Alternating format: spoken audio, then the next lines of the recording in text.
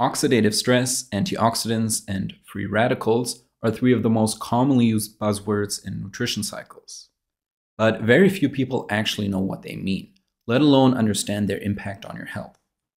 So in this video, I will explain the three terms, tell you how they relate to each other, why they are important for your health, and at the end of the video, I will also show you how to lower oxidative stress and increase your antioxidant intake through diet and supplements. Okay, so it's probably best if I start with an explanation of oxygen and what role it plays in your body. This will be a little technical, but it will make sense at the end, trust me. So as you know, our body needs food to keep it running, because food is basically a store of energy. But to transfer that energy from the food to your body, we need oxygen. So we eat food and we breathe in oxygen from the air.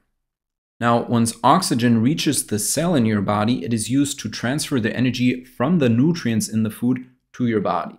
For example, the energy from a glucose molecule, from the carbohydrates that you consume, and then to create ATP, adenosine triphosphate, which is the energy currency in your body.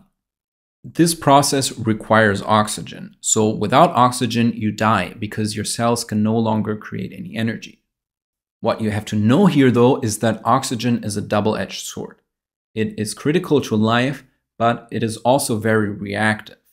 And this is where free radicals come into play.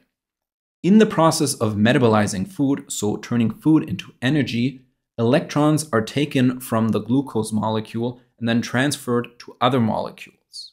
So this is the transfer of energy that I was talking about earlier. Sometimes these electrons are actually transferred to the oxygen itself. What that means is that the oxygen in your body now has an additional electron that likes to bind itself to something, because electrons usually like to be in pairs. And this is a free radical. It's a molecule with an unpaired electron. What it does then is to look for surrounding electrons that it can pair with, because without it, it is highly reactive and unstable. So it will grab the missing electron from surrounding molecules. And these surrounding molecules can really be anything. It can be your tissue, it can be your organs, it can even be your DNA. Once it's grabbed an electron from a surrounding molecule and paired it with its own additional electron, it is then stable again. But the molecule it grabbed the electron from is now unstable. This sets off a chain reaction, where each molecule gets first robbed of an electron, and then itself becomes an electron thief because it also wants to be stable. This chain reaction would continue and destroy your entire body pretty quickly if it couldn't be stopped naturally by the body. And this is where antioxidants come into play. They donate a free electron without becoming unstable themselves. So they're kind of the nice guy in all of this. They say, hey, you can have my electron, I don't care. These antioxidants can be enzymes, so proteins in your body, or they can be nutrients, and the most well-known is probably vitamin C. Now, a healthy lifestyle and a good diet will make sure that these free radicals and the antioxidants are in balance. Because you can't totally get rid of free radicals. They're a natural byproduct of your metabolism, and they also occur in our environment. For example, through cigarette smoke, pollutants, heavy metals, pesticides, all the contaminants that you find in our environment. So what you always want to make sure of is to have enough antioxidants readily available in your body so that they can put an end to the chain reaction that I talked about earlier. If that healthy balance between antioxidants and free radicals is disturbed, we speak of oxidative stress. So usually it's referred to having too many free radicals and not enough antioxidants. This unbalance can cause inflammation, it can cause tissue damage, and even DNA damage, which later can trigger cancer growth, for example. Really uncontrolled free radicals promote all kinds of diseases and chronic illnesses. And this is actually sometimes referred as the trigger of all illness, because it all starts with the initial free radical trigger that causes all these problems in your body and this chain reaction. This theory is referred to as the oxidative stress theory of aging. Now, what does all this mean in terms of diet and supplements? How do you lower oxidative stress and increase your antioxidant intake? So before we talk about that, there are two common mistakes people make here. The first is that they see all free radicals as evil.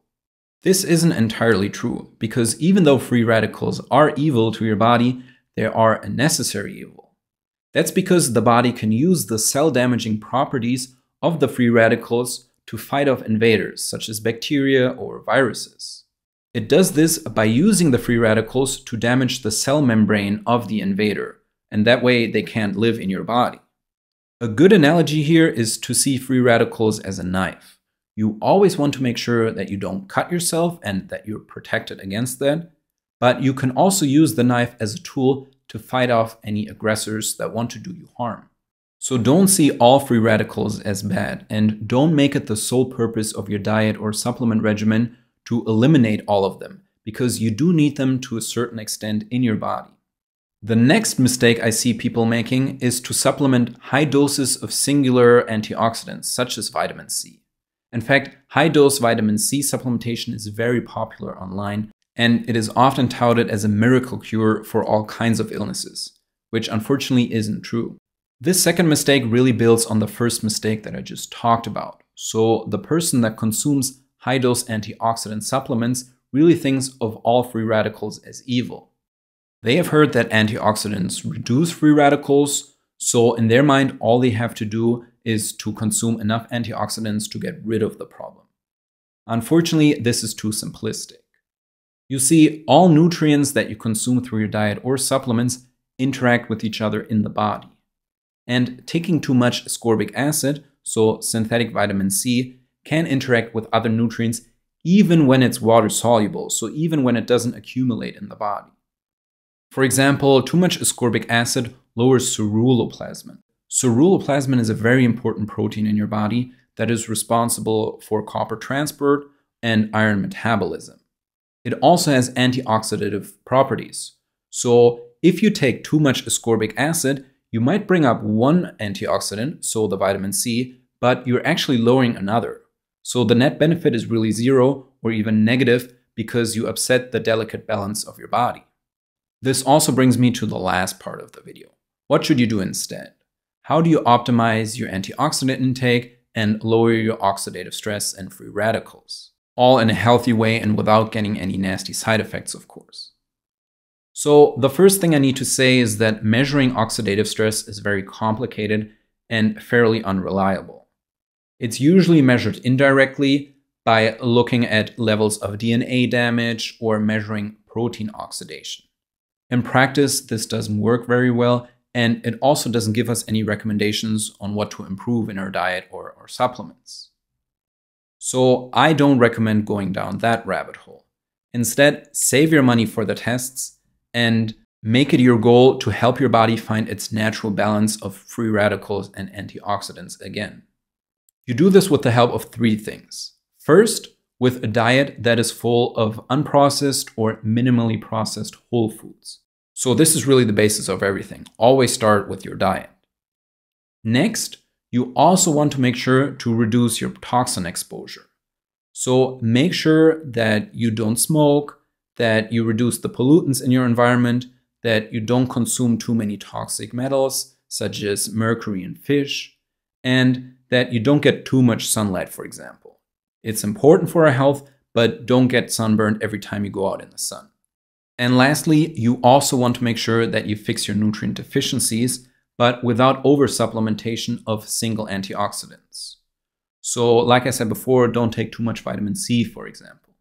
Instead, get properly tested for nutrient deficiencies and then work with someone who has experience with this and who can recommend the right foods and supplements.